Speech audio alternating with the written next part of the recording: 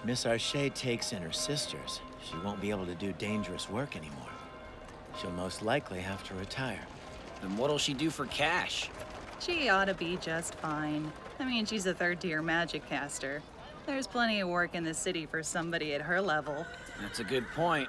We're the ones who are out of luck here. True. Third-tier magic casters are rare enough. I doubt we'll ever find another with that special talent of hers.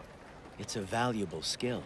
Just by observing another magic caster, she's able to tell exactly what tier of spell they can cast. I hear Fluter Paradine has that particular gift as well.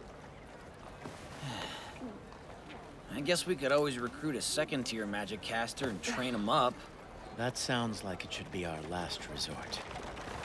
Yeah, but working as a team of 3 would be risky.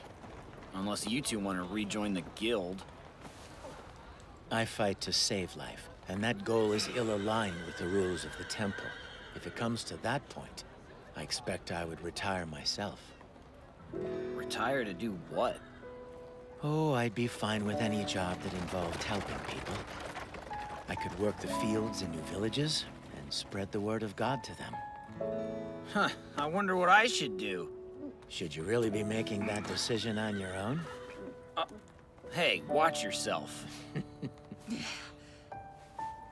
There's no need to be jealous of what we've got going on. No, I'm sure I you'll was find just love saying. eventually, How the too. hell did you get through all those bottles? It's okay.